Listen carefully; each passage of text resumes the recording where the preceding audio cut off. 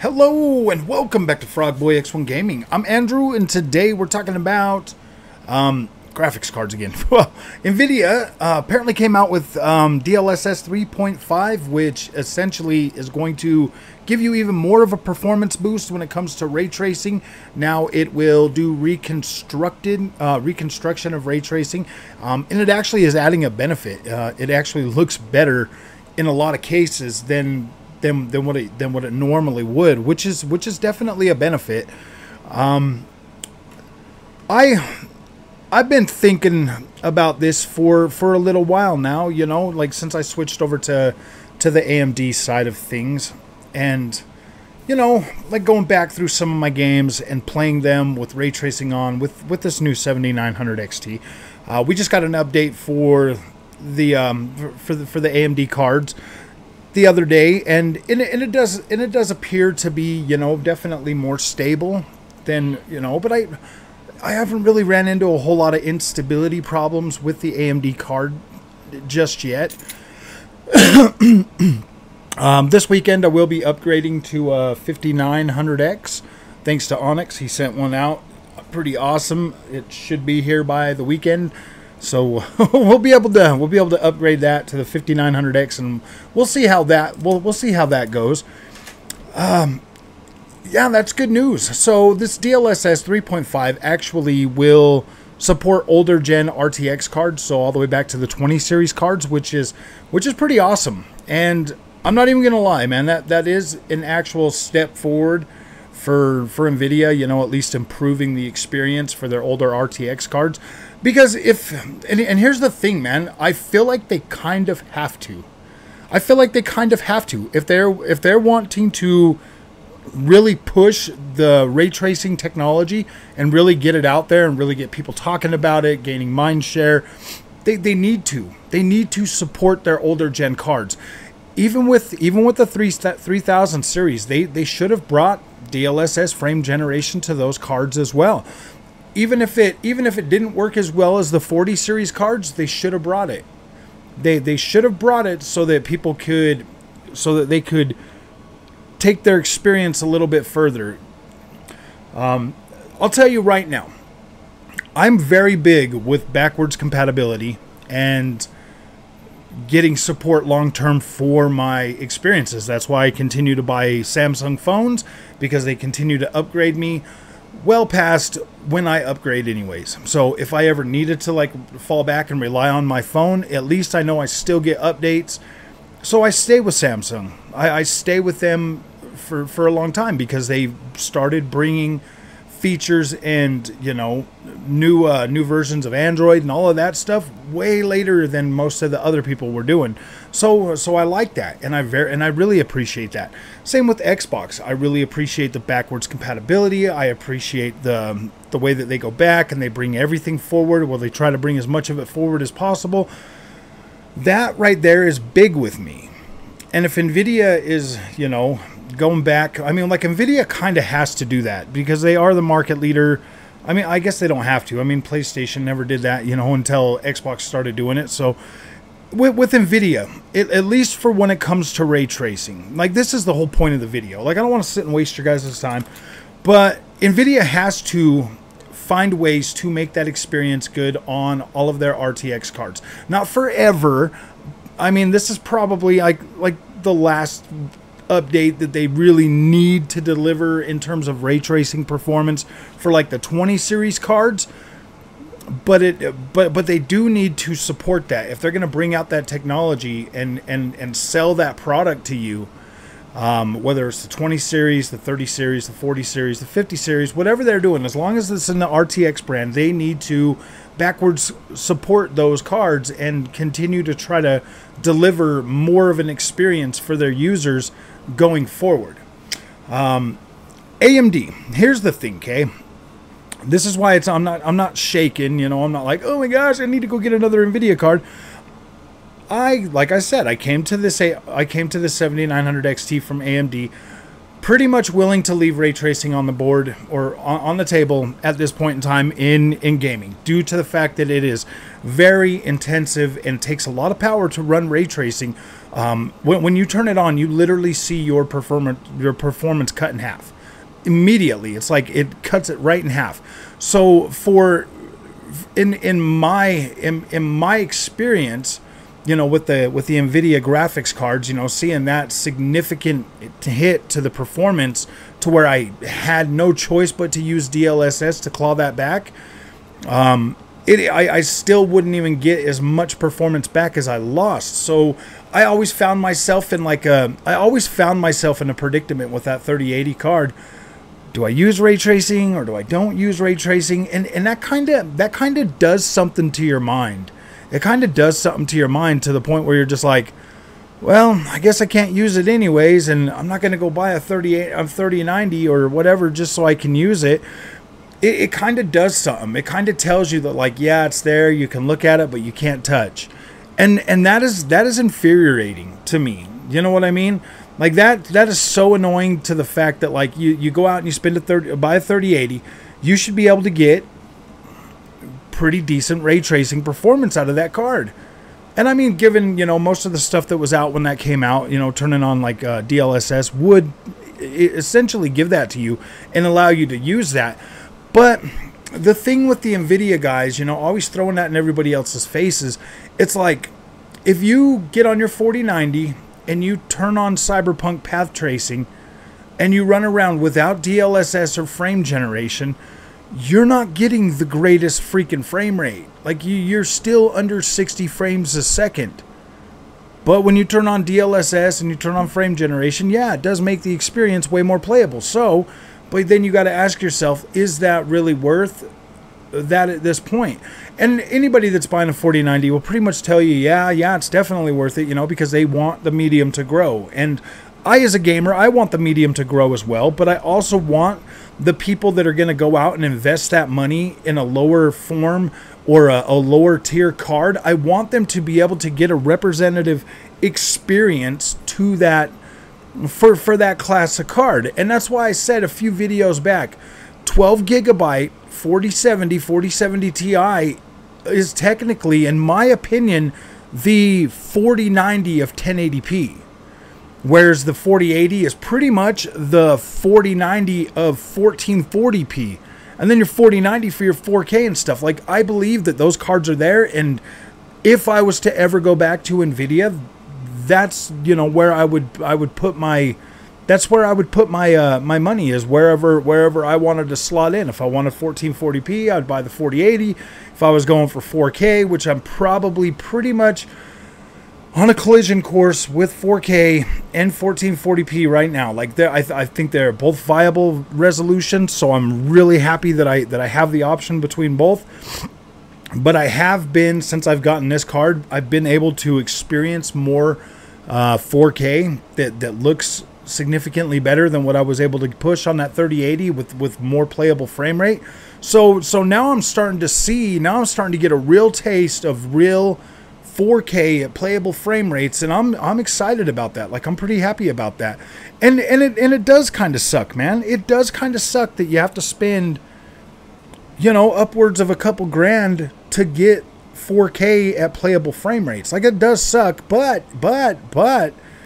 I built this PC for right around $2,000. Like, right around $2,000 if I factor in the CPU and all of that. So right around $2,000, you can right now today go out and buy a PC that, for the most part, even with newer games, I was trying Immortals of Averin, I could get a 4K 60 experience out of that with this, no problem.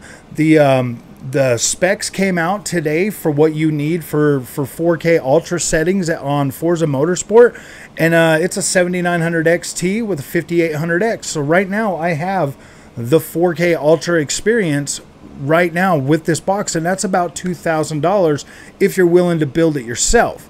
And that's what I want, you know, like the people from the console that are here at this channel, because I'm going to tell you right now, like, I'm going to be honest with you, and I'm going to make a video about this after this one. I'm going to make a video dedicated to this, but it is it is becoming more challenging for me to opt to buy a console version of a game now over the PC version. Like, it is. It is. I am, the last game that I played, Atlas Fallen, Deck 13 provided review code for the PC version, and I bought the Xbox version. And I mean, like, the Xbox version of the game looks pretty good.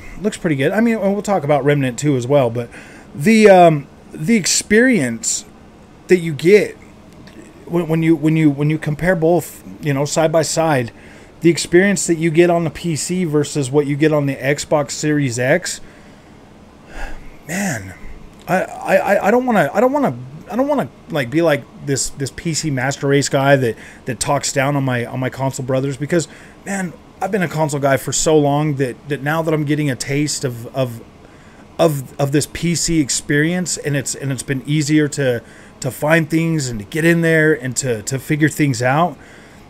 Man, I just want you guys to know that, like, it does have its pros and cons, man. It does.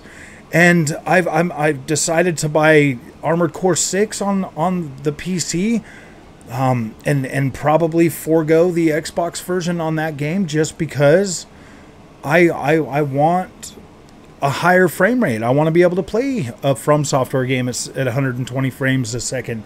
I want to be able to see it maxed out and see all the visuals, because some of these games, like, I can already tell you, man, I was thinking about picking up another copy of Immortals Avron, and I'm telling you, man, after Remnant 2, after seeing what Immortals of Avron looks on the PC at max settings, and then comparing that, or comparing that to the experience that you get on Xbox with Remnant 2 versus the PC experience for Remnant 2, oh man, that would be a significant cut, like a cutback. That would, and to tell you the truth, I don't know, man. These next gen games that we're starting to get, guys, like, I'm not even joking, man. Like, you go back and you look at Final Fantasy 16, you look at Forspoken, just Forspoken compared to PS5 to PC. Wow, it's almost night and freaking day. Like, it's almost night and day. Like, the experience is like, wow, this is incredible looking. You got, better draw distance, everything looks sharper and cleaner, and the texture detail is a lot better. The character models look a little better. There's not as much breakup in, like, the hair and stuff like that, and you just start to look like that experience that we were all hoping and wanting that we were going to get from our 4K 60 consoles. We're seeing that like slowly drift away, and we're sitting there making excuses for these corporations and these plastic boxes, and we're fighting with each other about it. We're literally calling each other freaking names on the internet, fighting over a plastic box, and I'm sitting here and I'm kind of observing. That's why I don't really get into it anymore, like with it, because I'm just kind of observing how people treat each other over these consoles, and then, like, sitting here and playing these games maxed out with max settings at over 60 frames a second, and I'm looking at the experience that I'm getting now, and then kind of thinking about the money that I put into that, and knowing that, like, hey man, my games on PC are going to go with me no matter what. Like, I don't have to worry about if the next PS5 or PS6 or Xbox is going to be backward compatible. Like, my PC is going to be backward compatible. And I'm looking at that, and I'm thinking, like, dang, dude, I don't even got to pay for online. I don't even got to play video games online, man. Like, I can play, most of these games with the console guys, because they're cross-platform and stuff, and that just kind of makes you stop and think that, like, dude, we're fighting over kids' toys. We're literally fighting over kids' toys. Like, I get that the consoles, are convenient. They're there. You can jump on them. You can play them. And don't get me wrong. Like, I love consoles. I'll probably buy the next ones, like, no matter what, just because of the fact that like, I like that. I like that ecosystem. But then on the other hand, like I think of my consoles as my security blanket. You know what I mean? Like, it's my security blanket for gaming. I'll probably keep the consoles, and you know what I mean? Like, I'll keep them, but I will start transitioning more toward like PC gaming over the rest of my life. Like I will, and that's just kind of inevitable. You know, you get to a point and you kind of grow up, and it's almost like a rite of passage to build your own PC and to get it all set up and put all your programs on there and load everything in and set things up the way you want them. And it's kind of like a rite of passage to becoming like an extreme gamer. I don't know, not extreme gamer, but just like somebody that's, I know, but I get it too. Most of the people in my age right now, you know, we're not necessarily like the hardcore gamers. We just want to play games. We just want to, you know, set up our things and play our games and stuff. And guys, honestly, if I wouldn't have started this channel, I would have been none the wiser. I would have never bought a PC. I would have just kept on my consoles. Like, if I hadn't started this channel, this console or this channel, I wouldn't be PC gaming right now. I would still be fighting with everybody else over Xbox and PlayStation. And I kind of feel like it's a futile fight for anybody to get into that right now. I mean, especially after watching, you know, Gamescom today and seeing like Xbox just having like a major presence there and PlayStation basically nowhere to be found, almost like they're like, yeah, who cares about these guys? We got their money. I mean, dude, they've already sold 40 million PlayStation 5s. They don't care. They don't care anymore. They've already 100% recouped their money. Every PlayStation 5 they sell now, every PSVR 2 headset they sell now is literally money in the freaking bank. Like, they've already paid off. Like, and it sucks, man, because I don't know, man. Gaming has become so freaking complicated. It's not even funny. It's not even funny. I mean, you got people out there like toting this $1 trillion company, freaking Nvidia, because and saying that they're the best. And I mean, like, Nvidia is propped up so much on fake, on like AI generation and all of that stuff. They are propped up. Their products are so propped up on that, to where if you look at it, if you strip all that stuff away, all the FSRs and the DLSS and all of that, if you strip all of that away, both of these cards, like the 7900 XT X and 4090, literally trade blows. I mean, they trade blows. The 7900 XT and the 4080, they literally trade blows. If there was no magic for Nvidia and there was no magic for AMD, like, these guys would be trading blows now, man. That's how far AMD has progressed in the graphics card market, to where they are delivering a performance gain for their platform that is pretty much on par with Nvidia when it comes to, I mean, if you strip away all the magic. So I mean, for anybody to be like, oh yeah, Nvidia is the best, man, like, I get that, dude, and they do have some incredible software that really does make the thing look better, and it helps significantly to give you back performance and all of that stuff. But I mean, they're trading blows. They're trading blows. I don't feel like I made a bad choice going to AMD. Like, I'm getting a better experience with this without using upscalers than I was getting on that 3080 with using upscalers. I'm okay. Like, I definitely feel like I stepped up. I definitely feel like I stepped up, and I've got room to push that now. Now I could be like, all right, and so that's what I've been doing. Like, normally I just play on 1440p. And I can blow the doors off of anything on this card with 1440p. Like, I can knock it right out of the park with this card. And so now I've been over here on the 4K playing around with FSR2 and XESS and just having fun, man. Like, experiencing like PC gaming and having fun. And like, I am getting pretty lost in this. Like, I'm gonna be honest with you guys. Like, I am getting pretty lost in this.